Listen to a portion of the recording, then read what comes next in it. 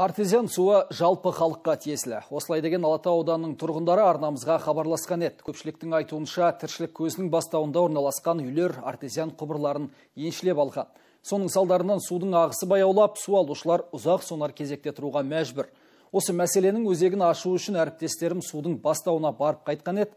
Келесі сюжетке зер салайық.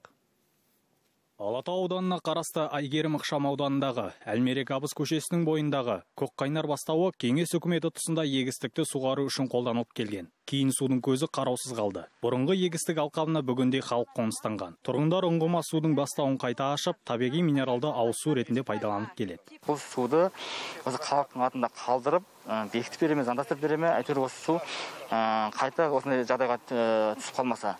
Өйткені бұл су кәріс ұңғыма су мына жердегі Әлмерек Абыз көшесінен бір үйден кесіп өтеді. Бүгінде көпшілік тұтынып отырған артезиан суы бұрынғыдай молынан ақпай қалған деседі халық. Оған басты себеп су жолына кей тұрғындар құбырларын жалғап, дайын асқа тік қасық болғаннан дейді. Осы нұсқаның ақиқатын білу мақсатымен тұрғындар көрсеткен үйге барып та көрдік. Алайда тастай берік дарбазаны қаққаннан басқа амалымыз болмады. Здравствуйте, откройте дверь, пожалуйста.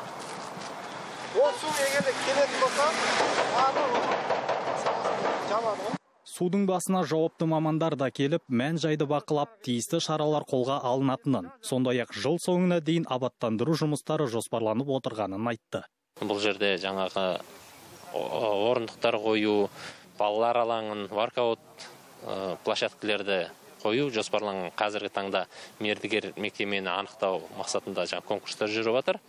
Жуық арада мердігер мекеме анықталса, құрылыс жұмыстары басталады. Көк-Қайнар бастауына қатысты сұрақ бойынша аудан тұрғындары әкімдікке хат жолдап, аталмыш мәселенің реттелетіні туралы жауап алды. Бүгінде ұңғыма судың айналасындағы аумақтар зерттеліп, тиісті мамандар аудан тұрғындарымен кеңес өткізіп жатыр. Оразай Нұртай, Медет Саматұлы, Алматы телеарнасы.